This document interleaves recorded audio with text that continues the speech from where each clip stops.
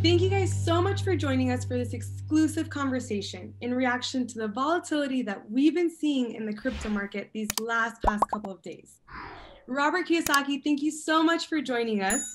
We have so much to cover and everybody looks to you in times like this. So tell us what you're seeing right now. Yeah, well, if you're looking to me, you're in trouble. No, I'm not kidding. Well, I'm honored, and especially when I talk to the younger people, who, like especially the millennials, which are in charge of millennial money. And the reason for that is, although you guys have got a lot of real education yet to go, at least you're more aware of what's going on in the world, due to YouTube and the internet and all this stuff. You're much more aware than my generation. Mm-hmm. So the baby boom generation was 1946 to, I think, 1974, or something like that, whatever it was. But the baby boom generation had it really easy. And that's the problem. And so when it comes to real education, it's like, so the boomers have spent all their lives learning how to use their right hand. And now they know something is changing, but they can't change. Mm-hmm. So it's like saying, I'm going from my right hand, I'm going to have to learn how to eat with my left hand now. And so what happens is the brain gets kind of locked into a mode. And then you have to kind of relearn everything again, because learning is really physical. It's not just mental like they have in school. So like if I wanted to learn, I'm fourth generation Japanese and I don't speak Japanese at all. Man, because I spent 74 years speaking English. If I have to learn to speak Japanese, I'm in big trouble because I'll be dead before. Anyway, well, I flunked out of Japanese, I flunked English, I flunked French, and I flunked Spanish. So my chances of surviving in Japanese are none. But anyway, it's the same as education. So you millennials have a better chance because at least you're aware that something is messed up. And the boomers had it really easy. And they're in serious trouble right now because, as most people know, except the boomers, Social Security is broke, Medicare is broke, and their pensions are broke. And without financial education in our schools, guys like my age are in serious trouble. But anyway, the reason I'm going to talk about Bitcoin today is I'm very optimistic on Bitcoin. I own Bitcoin. I'm going to buy more Bitcoin, but I'm going to say horrible things about it. So if you can't take it, you shouldn't listen to this program. But I will explain why I like Bitcoin. I also have Ethereum. I have no Doge coins and all those other things. To me, that's different. That's a mania. So does it make sense to you? I mean, it's people don't know what they're doing. They're speculating. Yeah, no, and I think that's what's going on. There's a lot of information, like you said in the past, prior. Boomers rely on their retirement. These millennials rely on information, but they're receiving, I believe, the wrong kind of information. Correct. And so that's why I think today's interview is extremely important, because you can tell us exactly what kind of future you see for Bitcoin, as opposed to all this fake news we're hearing. Well, it is fake news because, they said, well, the reason Bitcoin crashes is because China said they didn't like Bitcoin or something like that. And Elon Musk didn't like Bitcoin. That's not the problem. You see, China has not liked Bitcoin forever. In 2013, they said, don't buy Bitcoin. 2014, they said, don't buy Bitcoin. 2015, they said, don't buy Bitcoin. And 2016, I think they said, don't buy Ethereum. Mm-hmm. So when the press comes out and says the reason Bitcoin crashes is because China trashed it. Well, they've always trashed it. Yeah. That's not the reason it's crashing. and from what we were discussing earlier and what I've been reading, I mean, this has been an issue since like 2019 as well, where they weren't even accepting it. And they just came out and said it again. And now it's all hot news, apparently. And so people are dumping their Bitcoin.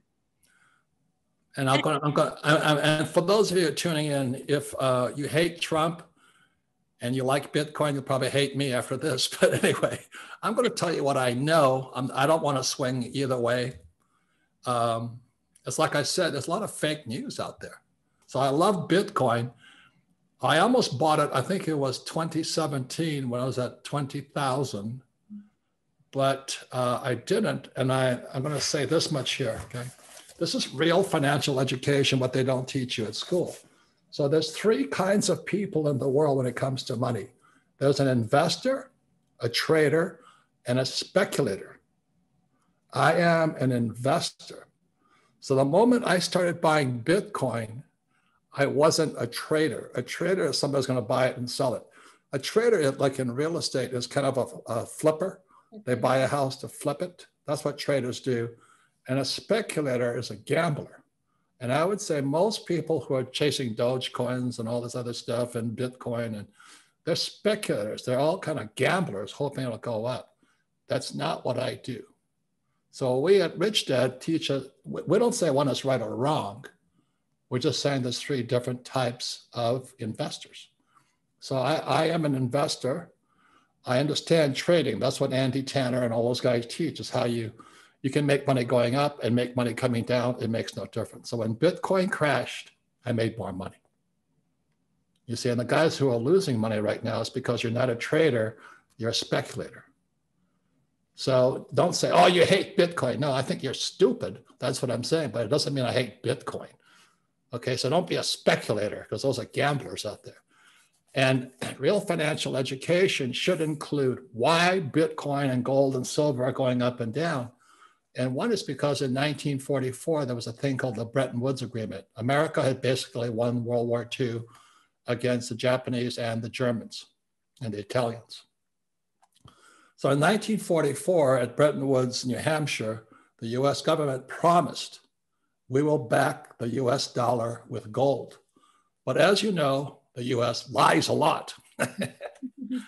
So everybody in the world says, okay, we'll accept the dollar because it's as good as gold.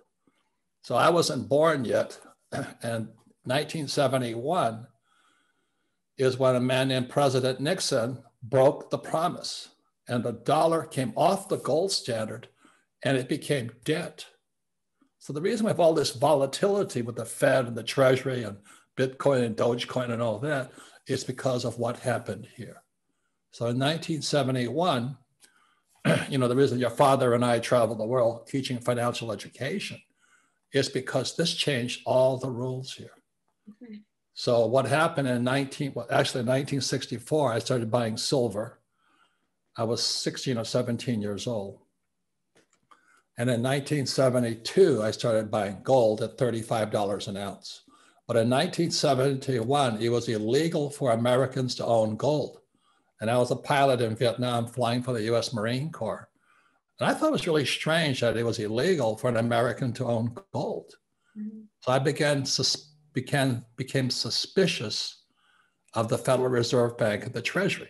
So when I meet most Bitcoin investors, they don't trust the Fed and the Treasury either. They don't trust Biden. They don't especially like Kamala, and they don't trust Nancy. Bitcoin guys and women are rebels. Mm-hmm. And Rich Dad is a rebel brand. That's why I don't say go to school, get a job, work hard, save money, get out of debt, and invest for the long term in the stock market. I don't do any of that because I don't have to. I have taken 3 companies public. I started the business, took it public and all that. Once I understood how the stock market works, I wanted nothing to do with it. So as you know, Alexandra, in our company, we don't have a 401k. And we don't tell you what to do after that, but we don't recommend you save money either. Because why would you save money? Because after 1971, the Federal Reserve Bank, which is not a bank, it's not federal, it's not really, there's no money in it, and the US Treasury can print money. Those savers are losers. And the school teachers are still telling people to save money. So all you Bitcoin people out there, this is what I do. I save gold, I save silver, I save Bitcoin, Ethereum, and bullets. What I find extremely interesting while you're talking right now is because, you get excited when things like this happen. And while other people are panicking over this Bitcoin crash, you're like, hey, it's on sale. This is an opportunity. And I think that's the key. It's the lack of financial education that we're seeing during a time like this, where it can really, take a downturn in someone's financial status if they weren't prepared for something like this. And so I think the beauty of what you were saying, this is something long-term. It's not just to trade and speculate. That's the key right now. And so many people are missing out on this. But something I'm also realizing while you talk is, okay, so their attempt to gain power and regulate this and the economy really just adds value to the Bitcoin, just like it did for gold and silver, right? Yeah, let me finish this because I'm going to go macro. Yeah. As I said, Bitcoin guys, they're, what's this big? Their minds are that small. I was just in Cancun, Mexico, and there was several Bitcoin millionaires in there. And they're all trying to get me to buy more Bitcoin. I said, why? It's high. That's like me buying Apple stock. It's too high. Mm-hmm. I want to wait till it crashes. So anyway, the reason I want to do this is because so many of those young guys out there about your age, they're Bitcoin millionaires. But as the market started to crash, they became afraid. And the reason for that is because they got rich being speculators. They got lucky. They just happened to buy 10,000 Bitcoin at $1 each, and now they're multimillionaires. But as it comes down, and the reason they're afraid is if Bitcoin goes to zero, which it possibly could, I'm not saying it will, they're wiped out. And so what we teach at Rich Dad is how I've made it and lost it, I've made it and lost it. But that's how you really learn. And the reason school teachers are poor is because they tell you not to make mistakes. I've made so many stupid mistakes.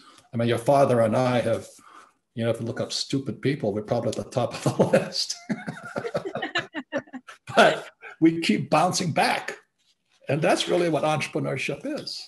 But our school system teaches you to be employees.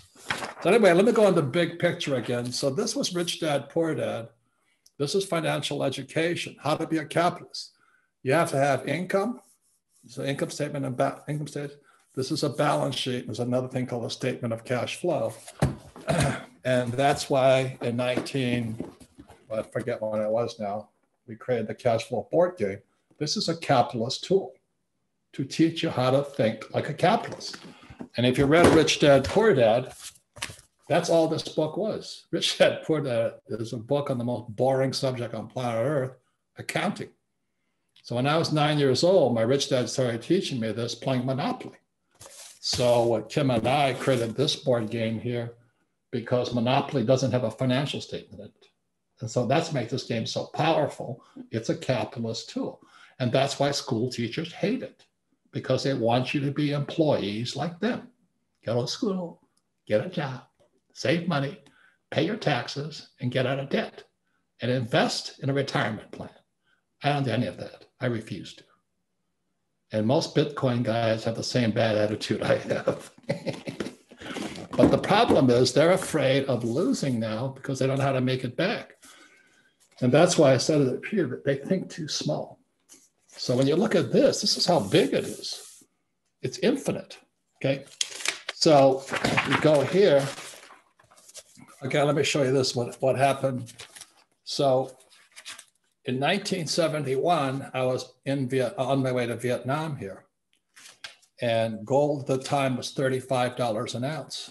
It was illegal for Americans to own gold in 1971. See, Bitcoin and gold are in the same family. The reason I buy Bitcoin is the same reason I buy gold and silver. I don't save dollars. Why would I save something they can print? Doesn't make sense to me. Okay. So 1971, gold was $35. Silver was about $1.90 or $2.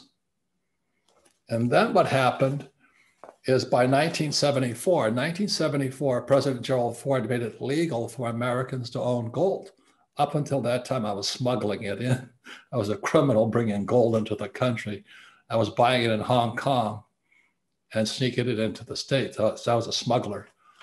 But Gerald Ford changed that and it jumped to $100. So my $35 went up 3 times, let's say. And then by 1978, it was now 300.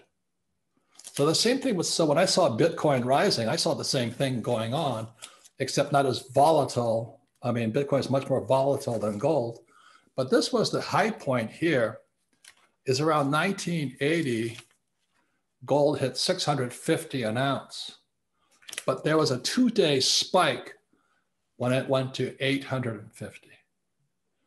And all the idiots jumped in. Oh, gold's going up, gold's going up. And I watched all these guys who thought I was an idiot back here for buying it at 35. They jump in here, and the same thing just happened. It drops in 2000. This is 1980 when Reagan was in office. So it drops in 2000 to $312 an ounce. I don't know what silver was doing. I was still buying silver. I wasn't paying much. It was about $3 or so, $10. I don't remember. But I backed up the truck here. Mm-hmm. I was buying gold at about $350 a coin. I thought I died and went to heaven. And then what happened is 2008 came and the Great Reset hit, and gold for the first time hit 1,000. So it took from 1980, 20-something years to get to 1,000. Mm-hmm. So I was doing really, really well because I don't save dollars. I was saving gold and silver coins, eagles. And then what happened in 2011, it hit $18.95 an ounce. And then it dropped to, today it's around $18.73. So that's real markets. So Bitcoin goes up, Bitcoin goes down, and all that stuff. It's not any different than gold. It's just more volatile because you guys are more tech savvy, and you can Reddit and GameStop and all that stuff, and you guys trying to corner the silver market. As I said, you guys are more sophisticated, you have more aware, but you don't have the experience yet. So keep going, but you'll get that experience. So my friends who are laughing at me here aren't laughing today. They're saying, well, how do I get gold? Today, you can't even buy gold. I don't know if you know that. I didn't know that. Yeah, I was just at my gold dealer, and the US Mint, the price of gold is going up, but their sales are going down because by law, they cannot sell gold. So what I'm saying is it's all manipulated. It's 100% manipulated. What happened in 1980 was the Hunt brothers from Texas tried to corner the gold market by manipulating silver. So silver hit $50 an ounce in 1980. Today it's around $27, but you can't buy any. It's interesting what's going on. So just as you guys know, on the big picture, it's all manipulated, which is why you've got to be smarter. Any comments on that? No, Robert, thank you so much for sharing that chart, because even for me, it just provided so much clarity on the trends that we've seen in the past with gold, silver, and now kind of similar what we potentially could be seeing with Bitcoin. And so it really provides clarity when you were talking about your story of your friends laughing when you bought it at such a low price, and now here they are trying to get their hands on it at an extreme high price. And the other day I read this quote that said, you see all these retail stores filling up when something's on sale, but yet no one's willing to invest when something's on a discount, like Bitcoin or gold or silver. So it really shows you where the state of financial education is in our country. And Robert, it goes to show too that since these school teachers have these beliefs and they end up teaching our generation, it shows that why people are panicking right now, because they were never taught this kind of alternative perspective. And so, like you showed with the example of gold, the more the government tries regulating something, the more powerful it becomes. Yeah. Which is what inevitably we'll see in the future. You're getting it, so it's manipulated. So let me tell you how bad it is. So look at this here, okay? This is today. Gold is 1873 approximately. That was yesterday. But this is the US Mint in silver eagles, which is my favorite coin. Even though the demand is through the roof, sales are down by 75%. Gold eagles, which is my second favorite coin. I have lots of them, by the way. Sales are down by 41%. So how can sales be down when demand is up? How's that even possible? And then these are, they're called buffaloes, or they're blanks. Buffalo, it's like Indian head nickel or Indian, buffalo dime, whatever it is.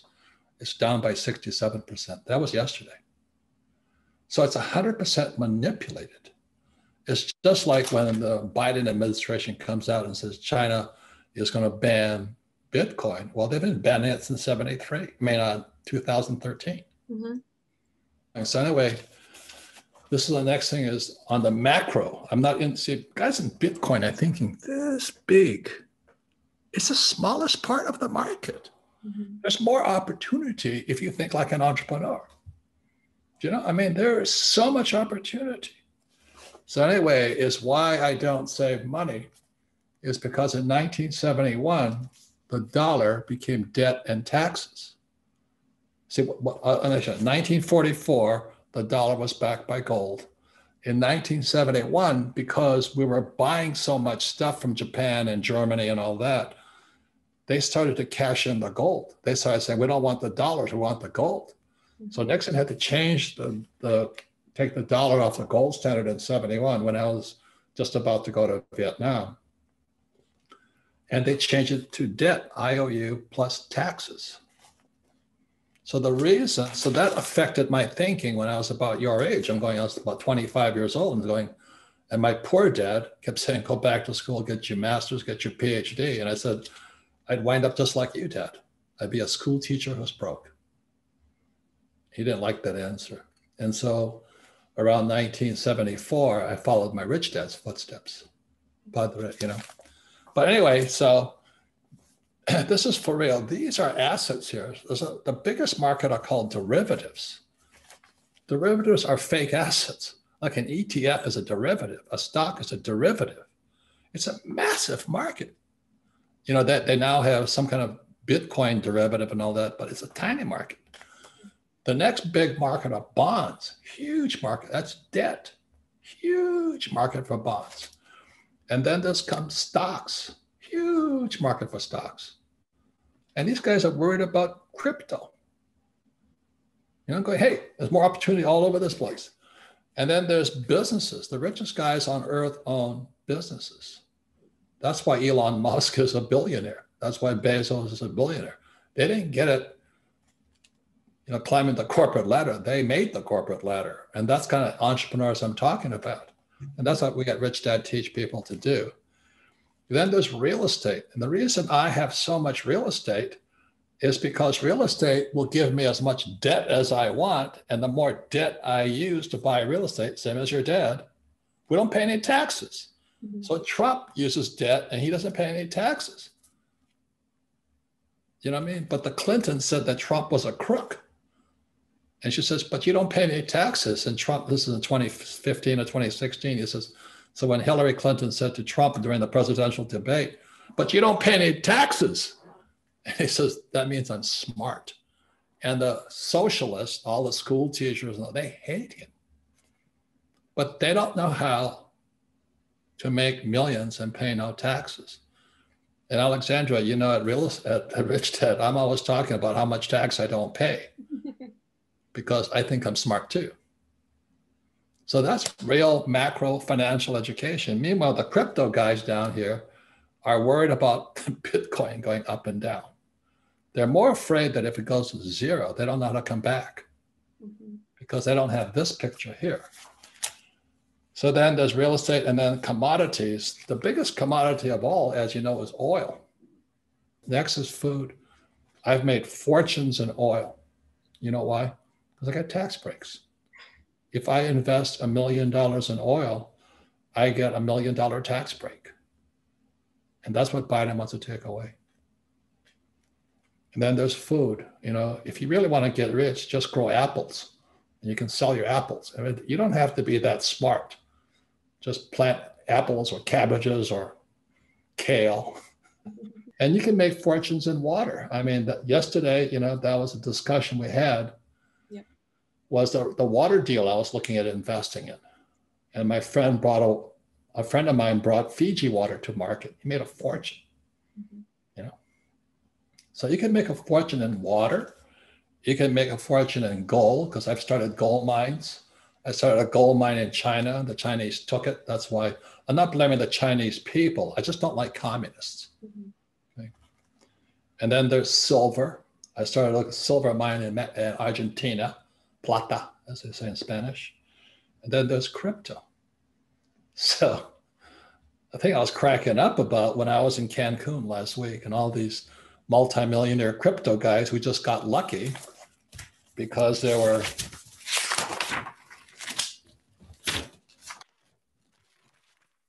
speculating. And now that it's crashing, you know, they're getting afraid because they don't know how to make it back. And what I'm saying is that with the right financial education, it's infinite. And so in China, when I was listening to the news, oh, China says they banned Bitcoin, I'm going, no, they didn't. They ban it every year. What China did ban, this is the most important thing, they allow the little guy to own Bitcoin or crypto. But the institutions cannot own Bitcoin. That's the most important point I want you to understand. It's institutions don't own Bitcoin. Like the central bank doesn't own Bitcoin, because Bitcoin goes against the central bank.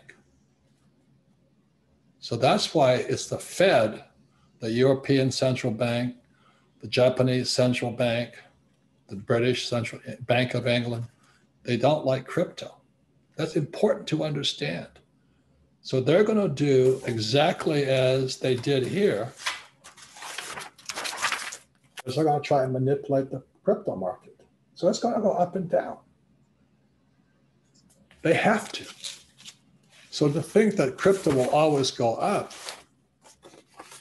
you're dreaming. That's what I'm saying. The good thing about the millennials, you're more aware, but you lack experience and you're getting bad information. And that's why Rich Dad was formed. I don't say buy crypto or buy gold or start a business. I mean, just be aware. It's so many ways you can get rich today. Yeah. And Robert, that's one thing I truly value what you just said. Like we have so much access to so much information, but sometimes we choose the wrong outlets. Yeah. And we follow the wrong teachers. And so I think it's really a case for following the right teachers and finding an opportunity. Because right now you mentioned simple things like oil, gas, bullets, gold, Bitcoin. Food, apples, and kale salad. Yeah, that's a capitalist mindset. But most of us have like a consumer mindset. And one thing I realized while you were talking, I kind of had like an aha moment. Every one of these essential needs that we need to survive and just a way to gain power for ourselves as an individual. Once the government starts catching on, they start fearing and that they're going to lose this control over the individual, right? And so they find any way to tie it back to the government, which is exactly what's happening right now. And it reflects in the prices and demand of these options that we have. So that's what I support young people like you doing is, you know, Bitcoin is important. It's going to crash. I think if it goes to 27,000 a coin, I'm going to back up the truck. I'm going to buy more. Yeah, that's what I love, Robert. It's having the capitalist mindset. It's using the stimulus check to your advantage and investing in your financial education and not letting anyone control you. You are in control of your financial future. Yeah, I don't need money. The moment you don't need money, you're a free human being. But that's why they don't teach you anything about money in school. Then you become a school teacher, like my poor dad. Good man, very, very good man, smart guy. Terrified of making mistakes. Thinking capitalists are all crooks. And that's what they're teaching kids today. Thank you, Robert. This is a genuine case for all millennials and all generations to get financial education, because if they knew what they were doing, this could very much be an opportunity. Thank you. Keep going, keep learning. Thank you.